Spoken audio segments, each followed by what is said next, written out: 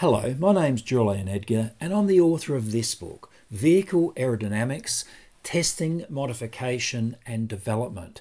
And the book is aimed at those working on their road cars, on their racing cars, or even developing alternative forms of transport. What I want to do in today's video is talk about measuring aerodynamic lift or downforce through pressure measurement. In previous videos we've talked about measuring that in different ways, ride height sensors, laser sensors, rotation of vortices, trailing vortices. In this video I want to talk about looking at different pressures that are acting on top of the car and acting underneath the car. So as we've seen, the airflow, as it passes the car, develops pressures on the car's bodywork. And critically for developing lift, and remember 99.999% of road cars develop lift, critically for developing lift, it's the airflow wrapping around those upper curves on top of the car. We can see here the airflow wrapping around that big sweeping curve. That develops lift forces, literally trying to lift the body up off the ground. Now, counteracting those are the forces acting under the car, which if you do it correctly will try and pull the car downwards. And if we get more pull downwards, then we get more pull upwards, then obviously we would get downforce. If we get more pulling upwards, then we get pulling downwards, then we would develop lift. Now, those pulls that I've been talking about, up and down, are caused by the pressures being developed on the car's bodywork. So let's look at that in a bit more detail. So what this computer graphic shows from Mercedes is the speed of the airflow. Now you might think, well, hold on, if you're doing 100 kilometres an hour, 60 miles an hour forwards and there's no crosswind, surely all the airflow speeds around the car must be at that speed, 100 kilometres an hour, 60 miles an hour. But you'd be wrong, because in fact a car moving forward at that speed has on its bodywork airflow speeds that vary from zero, the air has been brought to a complete halt, to much faster than the car is moving forwards. So if we look at this graphic, where the hotter the colour, the faster the airflow, we can see there a pretty cold colour, blues, as the air is brought to a halt at the front of the car. But as it wraps around that leading edge of the bonnet or hood, it speeds up, it accelerates. Now, the faster the air is going, the lower the pressure that acts on the bodywork. So we can see at the very front of the bonnet or hood, there is typically a low pressure acting there. But look at what's happening over the top of the roof. We saw a moment ago the airflow wrapping around the roof, and I said that was developing lift forces. If we look here, we can see all those pressures are really low. They must be low because the airflow speed, velocity, is really, really fast. So if we look at our bodywork and we could see with our bare eyes the aerodynamic pressures that are acting on the bodywork, we would be able to see those lift forces trying to pull the car up. And if we were able to see those pressures under the car, we would see those forces trying to pull the car downwards. And it's that balancing act which results in whether the car has overall lift or downforce. Remember, the faster the airflow speed, the lower the pressure that's actually acting on the bodywork. So we do have the ability to see those pressures.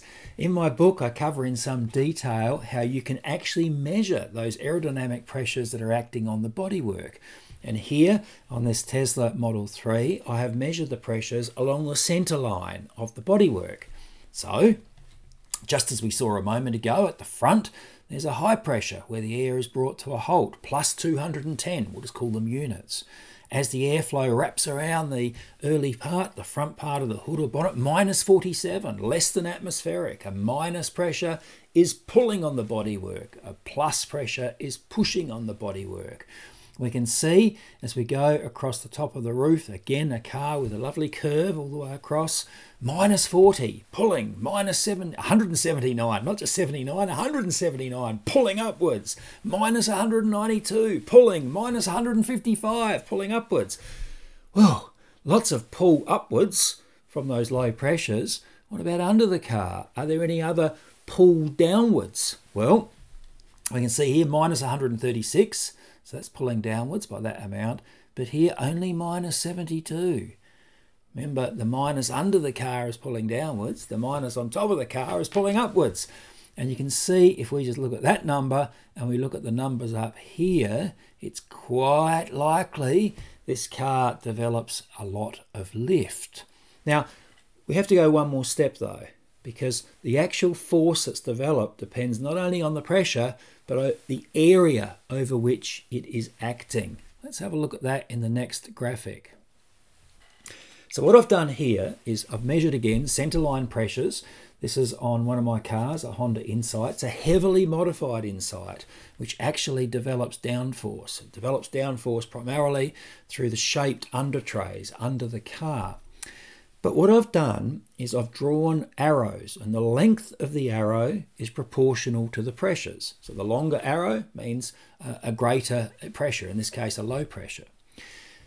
The direction the arrow points in is where that force is acting, where that pull is acting. So we can see on top of the roof, the pull is directly upwards. The pull always acts at right angles to the panel. We can see at the back of the roof, it's still largely upwards because the roof is only gently sloping. Under the car, where the panels are pretty well parallel to the road, you can see the pulls are directly downwards. So on this shot here, we can see the front under tray is creating a good pull downwards. It's working aerodynamically very well. The middle under trays are not developing that big a pull downwards. That's primarily because there's an exhaust pipe in the way and you can't have a flat under tray right across. And the rear diffuser, the upward sloping panel at the back on this heavily modified car, is also developing a downwards pull. Now, looking at the arrows and looking at the areas over which those pressures would be acting, we could say, yeah, I reckon this car probably develops downforce because there's more area with bigger lengths of arrows, if you like, under the car than it is on top. But we can do another little trick to see that more clearly. And that is, whoops, let's go back to that slide, having some difficulties there.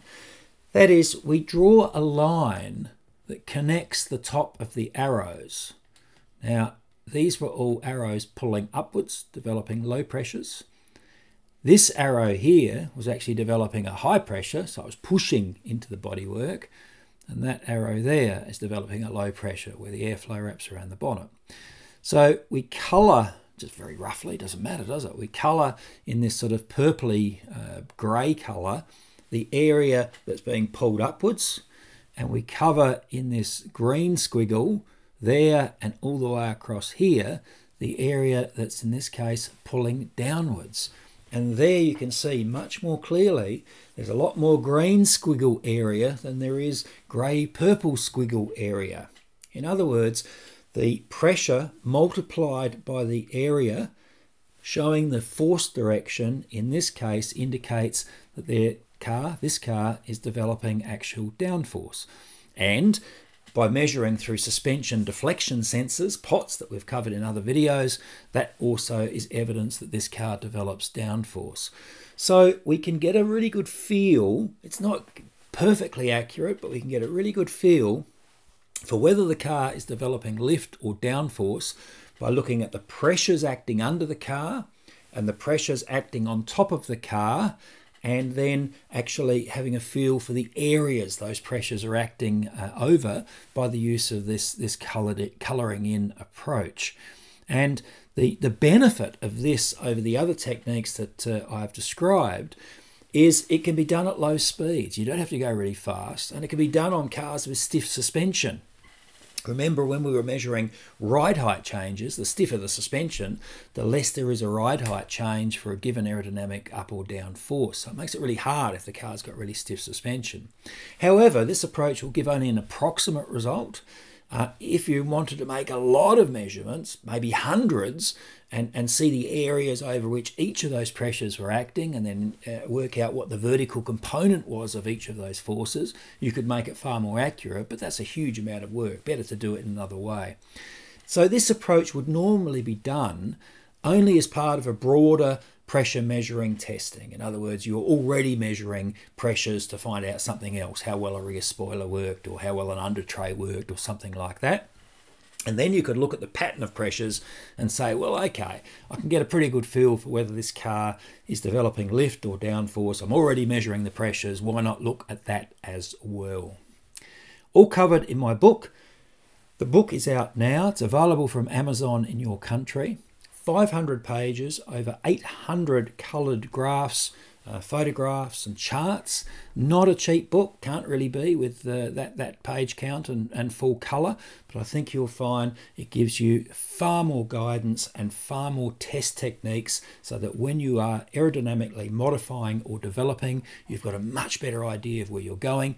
I would think you would save the purchase cost of the book in the very first modification that you make that works. Thank you.